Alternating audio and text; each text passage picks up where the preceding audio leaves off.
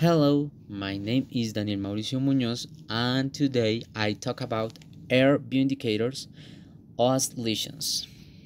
Well, lesions are complex organisms formed by the intimate union symbiosis of a fungus and at least one photosynthetic organism, a green algae, or a cyanobacteria. The union of the two organisms produces a structure lesion which is completely different from either of the two organisms separately. Inside the lesion is the optimal conditions are given for the algae and cyanobacteria to carry out the photosynthesis, through which sugars are generated that serve as food for the fungus. Yes, Lichenic symbiosis is a really successful strategy. One in five species of as compensated fungi is lichened. Lichens are able to live in virtually all terrestrial ecosystems, from the equator to the poles, and from the coast to the high mountains, covering about 8% of the Earth's surface. One of the habitats that lichens are able to colonize is the trees in our cities where they have to deal with air pollution.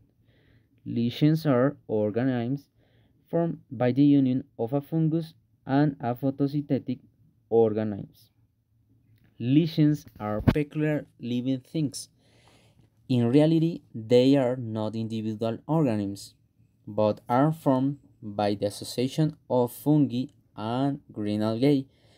Both organisms live in a close symbiotic mutual association that is with mutual benefit.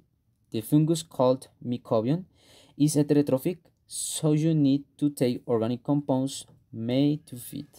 The fungus provides inorganic salts and a water absorption area.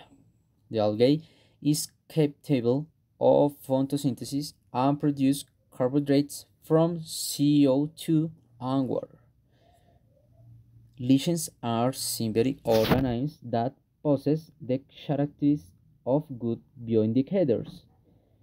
A bioindicator is a biological process, a species of community that can be to assess the quality of the environment and its evolution with the passage of time.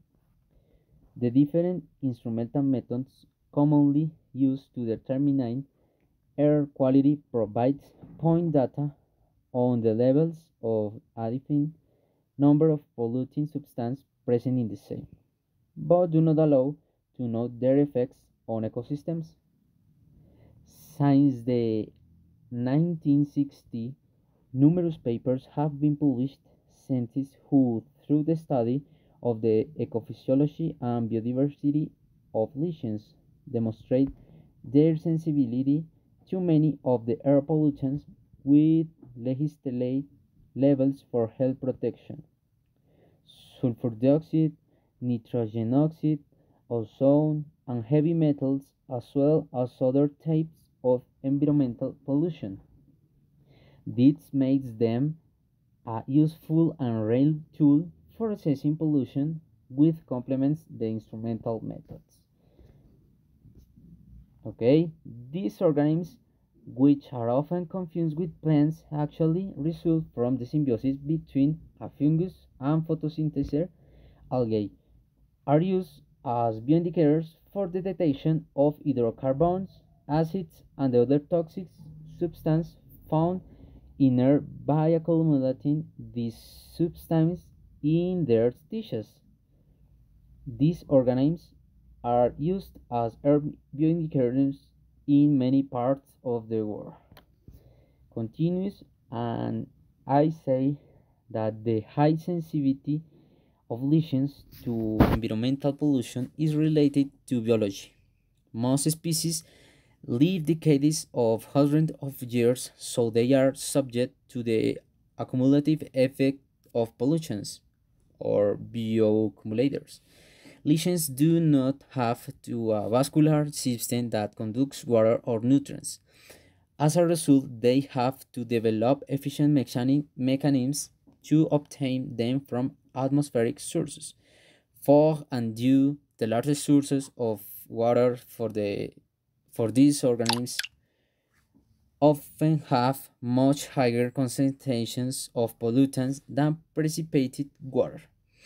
And the nutrient concentration mechanisms of lesions will also concentrate. This work has a teaching purpose. The faculty of pharmacy is not responsible of the information contained therein. Contaminants, unlike many vascular plants, lesions have no parts. They cannot avoid exposure to contaminants by moving parts. In addition, the shortcakes of stomata and cuticle causes or results to absorb on the internal surface of the thallus. Therefore, they have little biological control over the gaseous exchange, and the gaseous pollutants present in the air diffuse easily to the photobiont layer. Although dehydration allows lesions live dry periods, also concentrate solutions to the point of power to reach toxic concentrations of some substance. In addition, due to its symbiotic, the photosynthesis respiration ratio is considerably lower in the lesions than in other plant organisms, so any alteration in the physiology of the photosynbiote can cause catastrophic effects on the stability of symbiosis and eventually precipitate it the extrusion. Okay, this is all, and thanks for your attention.